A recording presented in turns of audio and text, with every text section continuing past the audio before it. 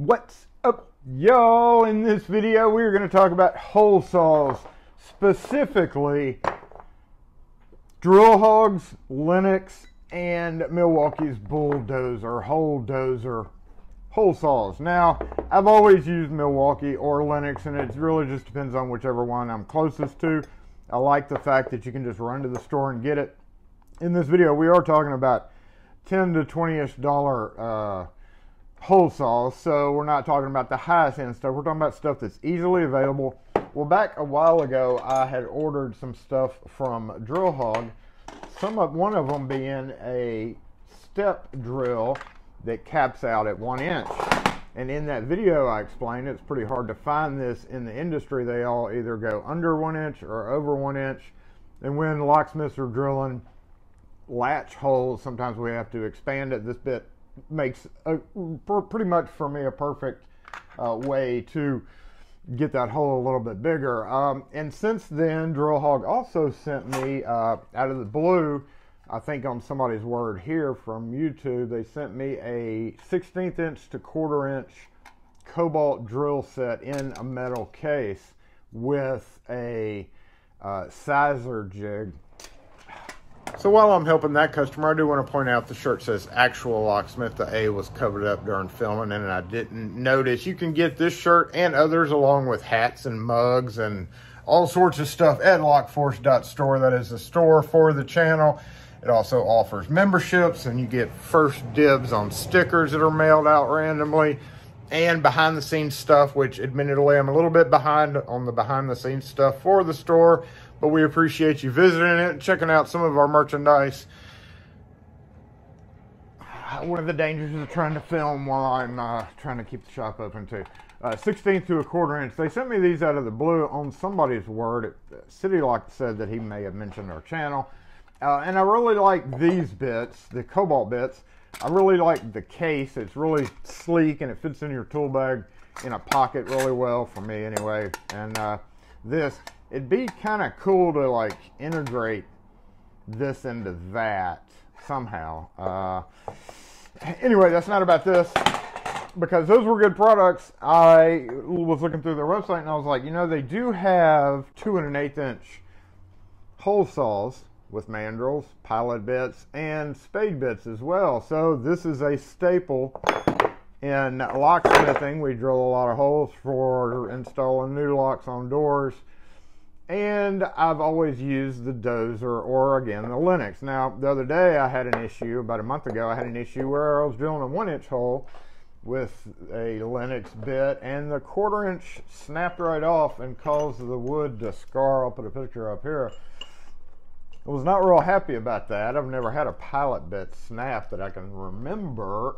Luckily, the plate covered the scarring on the door. But yes, and when you're working on metal doors, you have to be extraordinarily careful for things. You know, I may have just been going too fast. Any number of things could have happened. The moons could have been in alignment. The drill bit could have had a weakened part. So I was like, let's go ahead and get the 2 1/8 inch and their mandrel and their pilot bit just to give it a try. Well, you know, tooth pattern, if you look at a new Milwaukee, and before I get into that, they've also gone to the carbide teeth. They're like really pushing on the carbide teeth Milwaukee bits. And it has a coarser tooth pattern and deeper as well. So we have the 2 different ones right there. Yes, 2 different ones right there. That's the carbide tooth versus the regular hole saws. The regular hole dozers held up really well anyway, and I was really hesitant about that tooth pattern.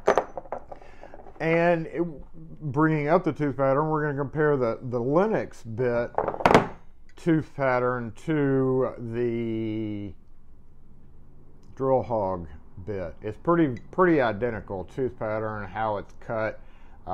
It could almost be the same thing. Now, to the bad part about these bits that I don't like, the biggest part about the 2 1/8 inch bit is just a little bit shallower than all the other ones. Not even a little bit. It's kind of a lot shallower. There's literally one thing that a 2 1/8 inch bit's used for in anywhere, and that's door locks. That's to cut out and install door locks. 2 1/8 inch is the standard now, and it has been since like the 80s, 70s era. So why make a bit that's a little bit shorter? Not only is it shorter, but on the inside is the mandrel tip. Now, this mandrel works a little bit differently than these do. Let me back up. There's like 2 different kinds of mandrels. You unscrew this, and this slips open, and you just unscrew the bit there. That's the hole dozer size. You have to get the right size. So this mandrel and this mandrel, one of these 2, I believe, it comes off. There are also bits that come fully assembled, like this Lennox, where you get the hole saw, the 2 1/8 inch bit, and the mandrel all put together on one thing. Nope, this one is a separate one. So you can switch out the bit with this one. Okay. This came in a package. They used to not be able to, or some of them just won't, but this one obviously will. That's pretty weak connection. That's why you really need a little bit bigger stabilizer, and that's why this mandrel is more suited for this size bit than it is for one of these bigger bits. That makes that connection not as secure as one of these. The screw-in portion, and we'll go ahead and take it off. You have a little set screw on the side here. I don't want to lose this set screw, but you do have to like back it out a fair amount. The little bitty tiny flathead on top of it, set screw, to get this to unscrew. And the reason why I'm doing this video is because I have to switch out this blade. And on that topic, here we go, barely. Okay, so yeah, and then you take that and then unscrew it from here. So see, those extra little pegs help stabilize it for sure. The bad problem is I ordered a replacement, one of their hole saws. This one's done about 20-ish doors, okay? The bad things is this sticks out too far on the inside of an already shallow bit, which makes it come to a hard stop up against wood. Now, some people are like, well, you don't go, whenever you're doing hole saws, or any bit for that matter, you don't want to, slip that back in, and then this is like a ball bearing retainer that goes in a groove cut in there. So once you tighten this down, it falls in that groove and stabilizes it. A little bit different than everybody else's. Everybody else's either just unscrews or unscrews, and also you can all switch out the bits in all of them. As far as using a Milwaukee bit in a Lennox, they're all 1/4 inch bits. Some of them have specific little cutouts on the edge. Other problem, again, like I was saying, is if we measure this to the top of the teeth, it's right about there, and we hold that up to an 1 3/8 door cutout. That's right there at the edge. So what happens, and you can see it on some of these, you can see the burn marks where it hit and stopped. You can see it more specifically on some of the 1 3/4 door. So what that does is it makes you stop sooner when you're drilling through. You have to, I don't know if this is going to work or not because it's a brand new bit, and I probably won't. Yep, there we go. So boom, and then it comes to a stop sooner than I would like. And some people might say, well, that's safer, Jason. That's a silly argument. It may be a silly argument, but when you've drilled as many holes as I have with 2 1/8 inch bits, a silly argument is going to be somewhat of a valid argument. Everything about these is very similar. You know, speed slot holes where you can shove a screwdriver in here and pop it out. Long story short, I'm not fond of how shallow the bit is. If it was deeper, maybe. But when I went to cut this, I started off with 8 doors that were wood, and I specifically kept track of this. 8 doors that were wood. Then I went to a metal skin door. It does not do good on metal. I've tried it on commercial doors. I've tried it on metal skin doors that are residential with wood behind it. It just is not, it's not, in my opinion, as good as the Milwaukee. That's more readily accessible. You can just run to the store. They're 1 inch bits. All right, it's got a hole for wire pulling, in theory, a spade bit, you would run it through a thing and then loop your wire through here and pull it back through. That's great, but as locksmiths, we're not using 1-inch bits for that. We're using 1-inch bits to do strikes and latches. So the hole's redundant, and I bought them because it still had the tips. We did a video in the past, along with that other video on the 1-inch step drill, where Irwin lost these 2 little tips on the side, which makes it really good to see. It scribes the circle, it scribes the 1-inch diameter on the edge of a door, and that really helps you before you go all the way. Before you full send, you're able to correct yourself, whereas when you lose the points, not so much. This just didn't last as long as I'd hoped it to do either. You know, they've got, Drill Hog has a lifetime warranty on breakage. I just feel like both of these are not ideal. And I hate to say it because I like Drill Hog as a company. They send out specials on email all the time. You know, it's kind of a bad review. If you do nothing but wood and maybe 1 3/8 doors all the time, maybe. I keep these 2 always in my truck. Sometimes because I'm drilling multiple holes, and I'll drill some with one and then go to the other. That way this one will just cool down naturally on its own. As I start to see it get hot, I'll switch bits, either or. And this, depending on material. I like the Lennox because of the fine tooth for wood more. I like the Diablo, the whole hog, whatever these are called, Milwaukee ones. I like them better for steel door installations, which you can double this amount from just steel doors, but I don't keep rings. There's no point in that. Going back to the carbide tooth, I will give Milwaukee props. They saw me post something about not liking the weld seam. I'd ordered this guy, and it has a really, really bad weld seam right there. Yeah, again, these are $10 bits. You get what you pay for. Yeah. They were nice enough to send me the carbide tooth. I was really hesitant about that because it's a much coarser tooth. And do I have one out here? Yes. Much coarser tooth, deeper. I still feel like this cuts a little bit cleaner, but this one works. I mean, when it's, you know, it's a rough hole saw on it. Last time I posted a video, I've learned that, you know, people are like, why are you complaining about such a minor thing? All you have to do with a shallower bit is just don't go as far and then come around from the other side. Force of habit, I don't know. I just feel like it'd be better if this was a little bit deeper, you know, or that didn't stick out as far. Any number of things I would consider some improvements on that. But anyway, that's just my opinion, and my opinion sometimes doesn't matter at all. But I wanted to make a video about it while I was switching out to new drill bits, because I needed to replace several 2 1/8" bits. All 3 of these are going to go in the truck, and I'll use this for wood, and that for metal.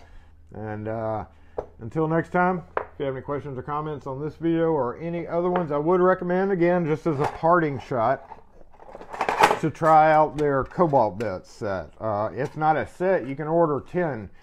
And in our case, after you receive your set, and invariably you'll take out like one of them, and then it gets like dropped in a tool bag somewhere, and so then you notice which ones you use the most of, and can order quantities of 10, both to refill this and to keep in other places. So like 3/16, I do a lot of 3/16 rivets, so I ordered a bag of 10 of the cobalt bits in the 3/16 size, and that's pretty common size, along with like the 7/64 and the 5/32 for pilot hole purposes. And of course, 1/4 inch, we put 1/4 inch holes and everything. So anyway, that's it. The one limitation is locksmiths do use a lot of 3/8 inch bits. So you have this, and you're missing that 1 3/8 inch bit to do like trilogy installations and stuff. All right, thanks for watching. We'll catch you next video. All right, this is a far from scientific test, but we've basically marked each one of these bits 1 inch down, and then we're going to throw a stopwatch up as soon as the tip hits the wood and go. We do need to get our safety goggles for this so the internet doesn't yell at me. Basically, we're just going to go boop, boop, boop, and see which one goes fastest, which is not, this isn't a race, y'all. This is not a race to do things. So I just don't want you to think that it's being the fastest is the important part of this. Way more important to get it right rather than being fast. So here we go, and 1, 2, 3.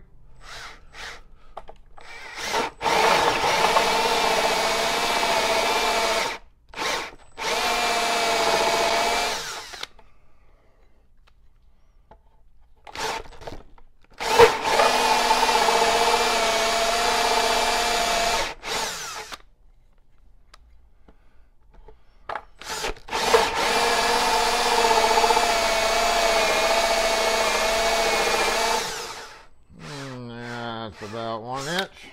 Stop. Okay, you do have to frequently clear out shavings, so you got to take that into account. All right, next up is the Lennox to the 1 inch mark.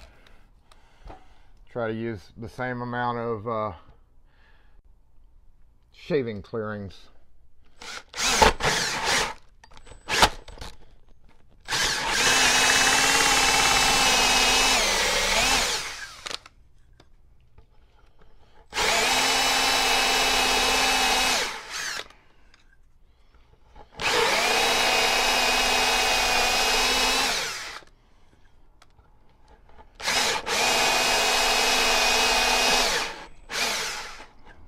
Stop. All right. And lastly, we have the Milwaukee holdover.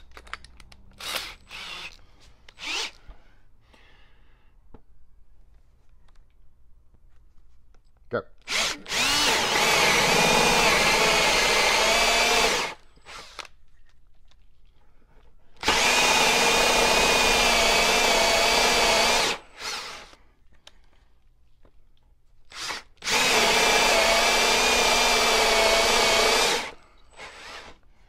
Stop. Just by feeling it, I think that one went quicker. There's a lot more open cutouts, so I feel like it chip cleared a lot easier. Some people might think that makes it weaker, but probably not. And there we go. Now, Jason, that's just sweet.